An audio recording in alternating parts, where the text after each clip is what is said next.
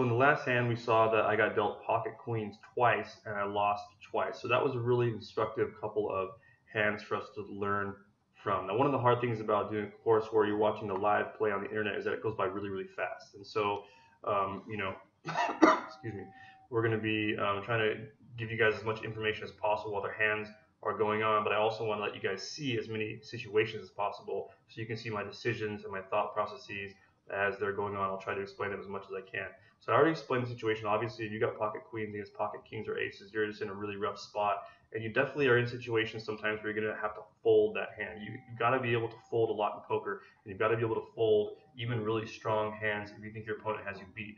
As I already mentioned, if it looks like someone has a flush or a straight, you got to be able to let go of those queens. You got to think about the big picture. You got to think about your stack. You've got to think about money management, especially if you're in a tournament. You have to lay down some really big hands sometimes, and we make up for that by being aggressive and by stealing a lot of pots with really calculated bluffs and semi bluffs and getting money in ways that we call stealing in poker, right? You build up your stack in lots of different ways in poker. You don't have to have the best hand all the time, and a lot of times you even have to fold the best hand because the odds of someone having a better hand than you in many situations are pretty high. And so if they make a good bet, if they make a good bluff, we don't really worry too much about that. We have to make good decisions. We have to make good decisions that over time will make us money. We're not playing against the house like in other games of chance. We are playing against the opposition, which is other human beings. So there's a lot of stuff involved, like psychology and whatnot, that plays into it. Okay. The second hand that happened was our opponent had ace with a high kicker. I believe it was ace queen or ace 10, and so they had that ace and they flopped those two aces. So even this is a low stakes game we're playing, so it's not that big of a deal. If I was in a really high stakes game with a lot of money on the line or in a tournament with a lot on the line, I would have looked really hard at those aces. I mean, the chances of someone having an ace are high because everyone plays aces, right? And even though we actually shouldn't be playing aces unless we have a high kicker to go along with the ace, especially if we're in bad position, which is any position in the first two or three seats after the dealer button, you got to assume that a lot of people aren't going to be so disciplined with the hands they play, and people are going to play a lot of aces. So the odds of someone having an aces when they come out like that are actually pretty high. That doesn't mean that we're always going to be afraid. If you have a pair of pocket queens and aces come out, it doesn't necessarily mean that you're beat, but you definitely want to be able to fold if someone is showing a lot of strength in their hand. If they're not afraid of that flop, I mean they probably have a good hand, and so you got to be able to fold them. In that situation, I went with it. And also, a lot of it has to do with how many chips we have and how big the pot is. If it's a huge pot and you can lose your whole stack, you need to be able to throw it away. Now, notice here I have Queen 10 unsuited. A lot of people would play this hand. This is not a good enough hand for me to play. I'm going to fold it. We need to be very disciplined with the hands we choose to play in poker. We want to play tight most of the time, which means that we're only playing suited high cards or suited connectors most of the times, right? A suited connector being something like 4-5 suited or 9-10 suited, etc. Two cards that can make either a flush or a straight easily with lots of different combinations. So we really like to play suited connectors because you can win big pots with those. A lot of people come into the pot, if you get to see a good flop and you've got a straight draw or a flush draw, and maybe you even like get a draw with a pair, those are the kind of hands that we want to be in because the pocket's really big and then our cards come, then we can win a really big pot. That's how you make a lot of money in poker. A lot of times we play high cards and we get pairs, and it can be tricky because, okay, we might win a lot of hands with our top pairs, but you have to be careful because you can also lose a lot of money if you have a top pair. This is very interesting. So I got dealt pocket queens back to back, and now I got dealt queen 10 back to back.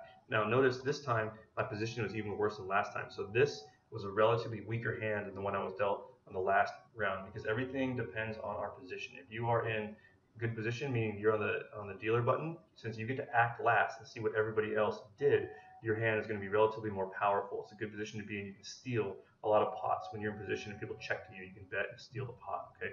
When you are in bad position, you have to be really careful. You need to play really strong hands, and you only want to call if you're in early position if you can withstand a raise, because a lot of people will raise after you, and you need to be able to call that raise and have a good enough hand that if you hit something, you're going to have a winning hand, or you just need to fold, okay? Because if people raise after you, you don't want to check and then call a raise, and you're in bad position, and you don't know what the person after you has, and they're in a good position, okay? So your hand needs to be much, much stronger to come into the pot if you are in the first two or three seats as opposed to when you are in one of the best 2 or 3 seats by the dealer button. And of course, it's all relative. So if you're in the middle, then you need to have a pretty strong hand, but you can play some hands if there's only a few people after you that you wouldn't play in earlier positions. So it's very, very important. And you can be really, really aggressive oftentimes if you've got a big stack and you're in good position, because if you've got a big stack, that means that you can take all the chips of somebody that's in front of you. So that's intimidating.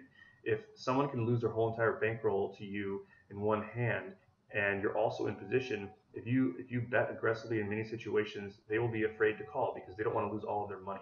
And so we're going to see that in many situations here. We're going to play. You're going to see where I will put some pressure on someone when they probably have the best hand, but because the board is scary or I have projected a certain hand that I don't think they have based on the way that they played their bets, then it's going to be really hard for them to call. And a lot of times they will fold and we will win, sometimes very large pots, even without the best hand. And that's what it's all about. That's why we play no limit hold'em, because the betting gives us a lot of flexibility. It is both an art and a science, and you can win a lot of money when you get good at it. Because if you're playing with thousands of dollars on the line in one hand and you double up or triple up on a huge pot, you can make an insane amount of money.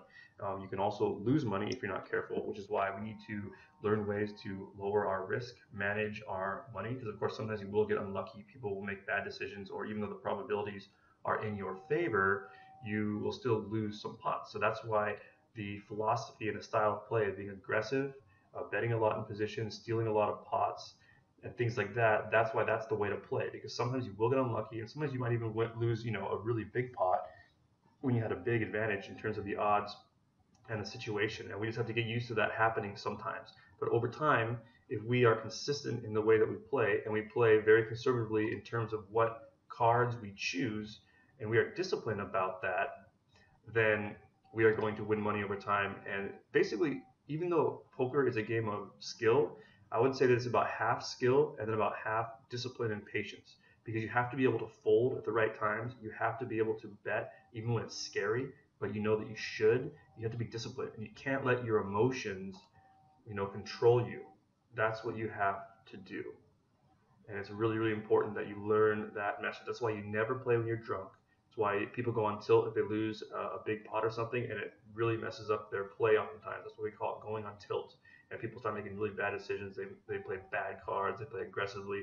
That's actually what we want. If you have people going on tilt because they're angry, they make really bad decisions, and you just continue to play with discipline, and you're going to win a lot more money when people are emotional. It's going to be a little more chaotic, but I'll teach you guys how to react when someone starts going on tilt. The general rule is, okay, this time we're one after the button, we're in the small blind, we've got a connector, but it's not suited, so we just don't even play this. Even though you only have to call 10 to see it, the problem is you're going to be in bad position for the whole rest of the hand, and it's just not a good hand. Even if you hit something, you're probably going to be beat. So we don't want to mess with it, okay? We only want to put ourselves in a situation where we have an advantage, and that means we play suited connectors and high cards, and we play them in position. You can almost play any cards in position. That's how important position is in poker. If you're on the button and people are showing weakness, or you got a couple calls, you can just bet into that with the worst possible hand, which is considered to be 7-2 offsuit. That's considered to be the worst possible hand because it doesn't connect to very many straights. It's low cards, and it doesn't make any strong hands.